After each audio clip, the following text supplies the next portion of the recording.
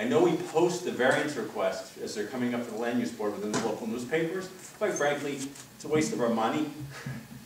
I don't read the paper, I don't even get it.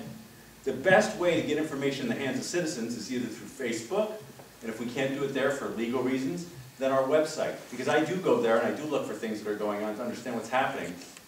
That seems like the most logical place to post things like that, so it's all there, and this is it, and so we can research it and we know what's going on. So I would ask you to consider that. If this isn't the right place or the right team of folks to get that done, then please direct me to where that can happen. If it's the land use board, I'll go there next month and ask them to do it. So those are my comments for tonight. Again, thank you for listening. Appreciate you giving me the time this evening. Thank you.